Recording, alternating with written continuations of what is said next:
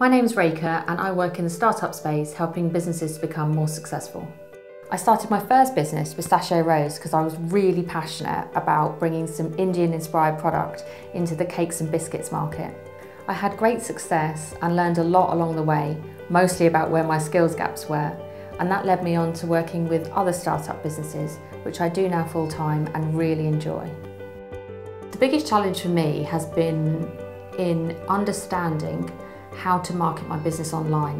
In a digital world, I think the most important thing is understanding how to reach your customers online and how to talk to them, and understanding the difference between the different online channels and what you need to do in each of them.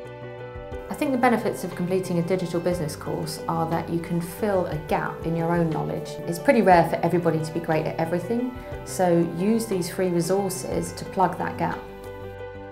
If the DBA was available when I'd started my business, I think I would have found it hugely beneficial.